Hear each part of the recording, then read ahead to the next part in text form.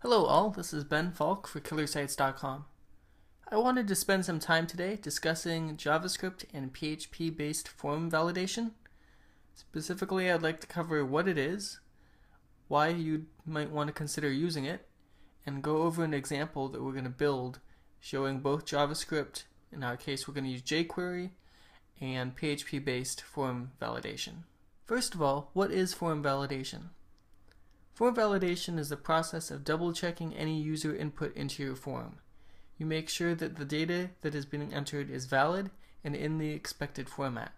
Form validation can involve something simple, for example, just making sure that any required fields are filled in, or something potentially more complicated, like checking that the email or phone number is in the correct format. Proper form validation is helpful to everyone involved. It's helpful to you, the programmer, because you can double check your data and make sure that anything being entered into the form is valid and doesn't pose any security risks. It's helpful for the visitor because they can be assured that any data that they're entering into the form is mistake-free. It catches basic mistakes, missing forms, incorrectly formatted fields. It's also helpful for the client because they're the one receiving this data from the form, and they can be assured that any data they're receiving is valid and should be, again, in the correct format. I'm going to be talking about both JavaScript and PHP-based form validation today. JavaScript exists on the client side, on the visitor's local computer. It's helpful because it allows them immediate feedback to help them catch errors. However, it can be easily bypassed. A user could easily disable JavaScript, and then the form validation would immediately fail. So it is important to have some sort of server-side validation in place as well. In our case, we're going to be using PHP to handle that. Because PHP is handled on the server side, it's out of the control of the visitor, and you can make sure that the visitor can't mess with it in any way. Let me get started by showing you what we're going to be building today. So I'm going to open up Coda, and in this demo I'm going to be discussing, as I said before, both PHP and JavaScript based form validation. And to do the JavaScript validation, I'm going to be using a plugin for jQuery called Validate, and it's probably the simplest and easiest way I know to add JavaScript validation. This demo will include both JavaScript and PHP based validation. The JavaScript will do most of the heavy lifting. If the JavaScript validation passes, the PHP validation should pass too.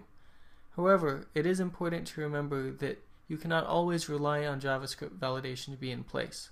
The user may have disabled JavaScript, either purposely or accidentally, so you can't always guarantee that it's going to be in place. So let me give you a demo here. Let's go ahead and enter in name. Let me enter in a phone number, but let's say for some reason or another I enter in an extra digit.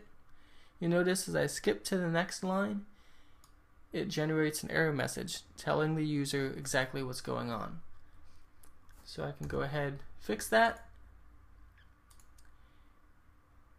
and in this case it's asking for area code as well, so let me fill that in. There we go. And we can also do the same thing with email. If we enter in an incorrect email, it'll give us an alert. Or if we, for example, leave it blank, it'll also say this field is required. So it catches any required fields and makes sure that, in our case, the phone number and the email field are formatted correctly. Let's get started building this form. First of all, I have Coda open, which is my text editor of choice. And you also need to have something like MAMP or WAMP running, just so you can make sure you can have access to the PHP server. So the first thing I'm going to do is let's get all the various files that we're going to need set up. So I'm going to start with a new file. I'm going to start with the first one. I'm going to call it form.php. And this is going to hold our main form. I'm also going to include a couple other files. We're going to include jQuery.js, which I'm going to go ahead and download from the jQuery site.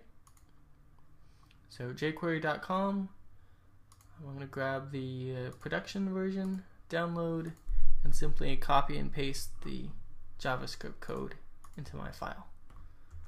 Okay, so that's the first thing. I'm going to also create validate.js, and this is going to be the JavaScript plugin. This can be found either at docs.jquery.com/plugins/validation or on the homepage of the developer. In this case, it's bassassistance.de/jQueryPlugins/jQueryPlugin validation. And I'm going to go ahead and grab the I'll just grab the minified version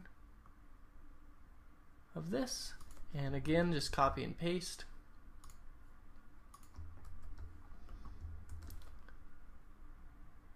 So that's all set. Let's also create a success.php,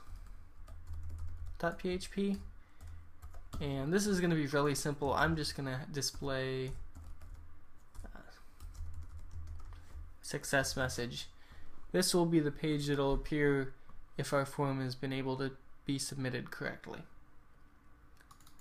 So we have a form, success, a jQuery, and a validate, and I believe that's all that we need to get started.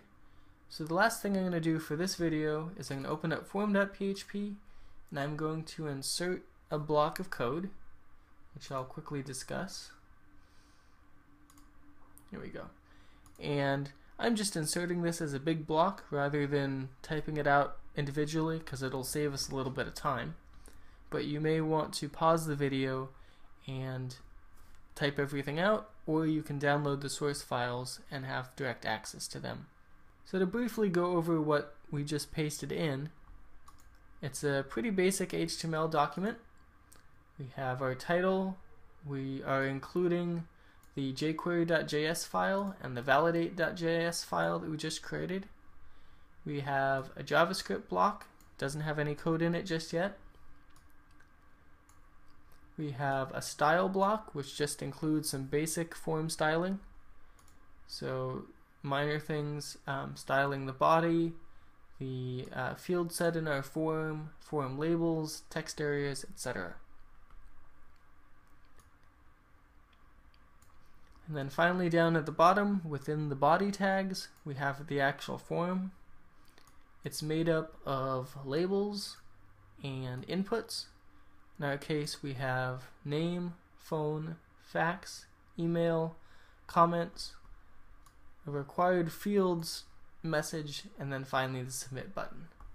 So let me make sure we save this. Let me close Untitled here. And let's preview our form and see what we have.